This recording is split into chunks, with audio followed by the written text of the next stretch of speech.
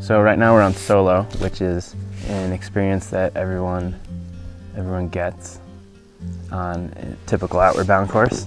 I always think solo is a gift that we can give our students. I loved the solo. Solo was a lot of fun, you know, go out on your own, build your own shelter, sleep. It was nothing like I've done before. It was cool, it was interesting, it was a great experience. You set up your own tarp and you sit and you get a minimal amount of food, a bunch of water and time to kind of sort things out.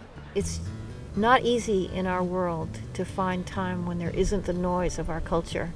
For a little bit of personal recharge, not only physical but also mental and emotional.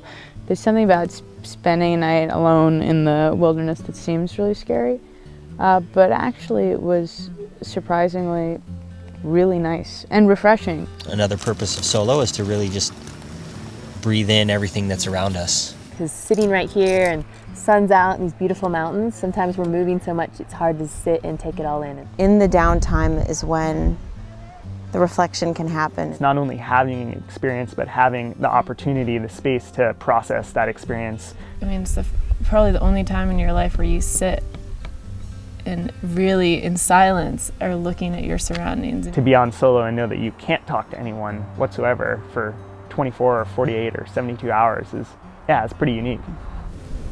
Everybody seems to take something away from it. It was a really great experience.